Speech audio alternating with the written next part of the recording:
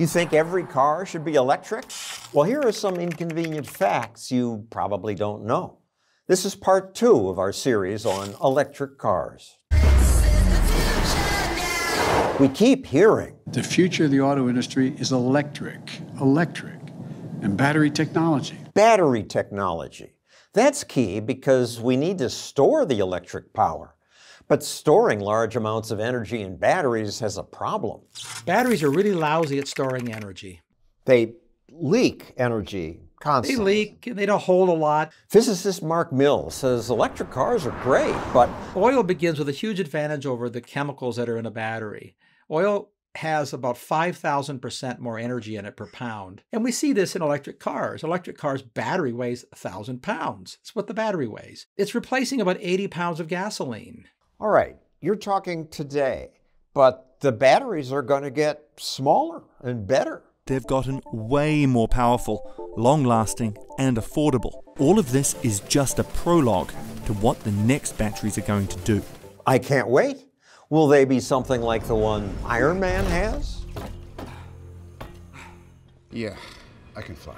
Iron Man with the power pack that he puts in his chest, or the Terminator. Could happen. Things improve. Engineers are really good at making things better, but they can't make them better than the laws of physics permit. That will never happen in any place except comic books. That's inconvenient fact 4. Miracle batteries, powerful enough to replace fossil fuels, are a fantasy. Because nature is not nice to humans, we store energy for when it's going to be really cold or really hot. The people who imagine an energy transition would want to build windmills and solar panels and store all that energy in batteries. But you do the arithmetic and you find out you need to build about $100 trillion worth of batteries to store the same amount of energy that Europe has in storage now for this winter.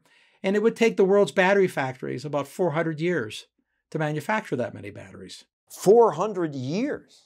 Politicians don't mention that.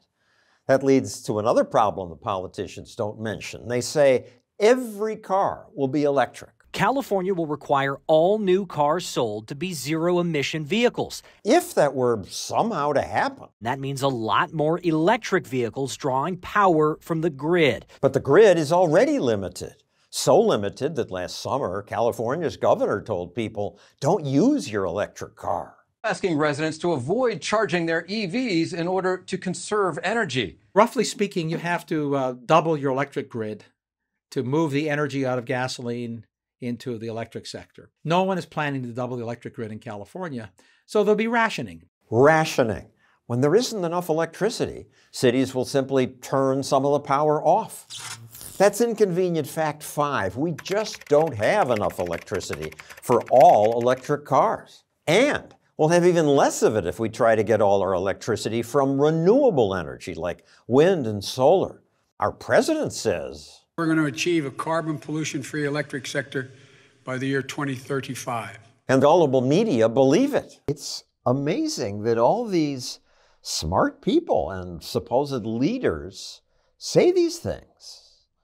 It's upsetting. It really has been an extraordinary accomplishment of propaganda, and there's no other word for it. Oil and gas is going to take everything we know and love. Wind and solar, renewable versus oil and gas.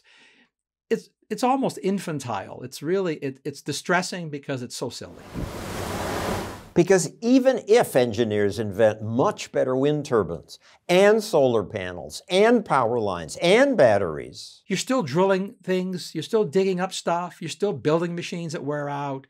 We're still driving big trucks, whether you drill a gas well or build a wind turbine. It's all the same, really. It's just big machines to make lots of energy for humanity.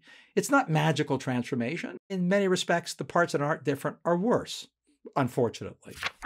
the politicians are making us pay more to do things that hurt the environment. Europe going back to coal. Burning coal in homes and open stoves because they're so afraid they're going to freeze this winter. People fearful of winter shortages wait for days and nights to stock up on heating fuel. Lines going for miles in Poland. These are people picking up coal to take home to be sure they won't freeze this winter. This is crazy. So what we've done now is had our energy systems designed by bureaucrats instead of by engineers. And what we're getting is worse energy, more expensive energy, higher environmental impacts. That's what we're doing. As for electric cars, I like them. Maybe I'll buy one. But I won't pretend it'll make me some kind of environmental hero. There'll be lots more electric cars in the future, and there should be, because that'll reduce demand for oil, which is a good thing. But when you do the math, the arithmetic on the scales of demand to operate a society with billions of people, with 5 or 6 billion people who live in poverty we can't imagine, when you want to give them a little bit of what we have, the energy demands are off the charts big. We're going to need everything. Everything includes fossil fuels.